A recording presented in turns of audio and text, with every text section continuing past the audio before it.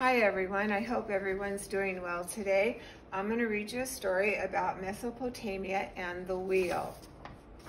Mrs. B and her class are at the National History Museum. They are learning about ancient communities. These are communities from a long time ago. An archaeologist is their guide. Archaeologists learn about ancient communities. They dig to look for old things. They find tools and items people used long ago. Archaeologists find items to learn about culture. Tools, clothes, and art can tell us about culture. Dr. Jones shows the class a wheel. A wheel can tell us about culture.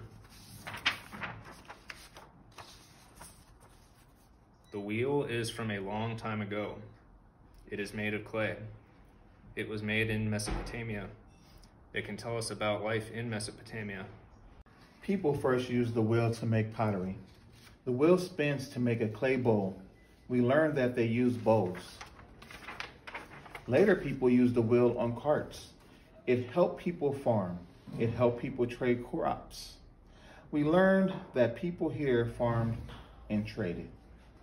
The people put the wheel on a chariot. This is a small cart pulled by a horse. The chariot carried people and things. People and things could move faster. The wheel was a good thing. Today, we use wheels on cars and trucks. They move us places. Wheels are on bikes and strollers.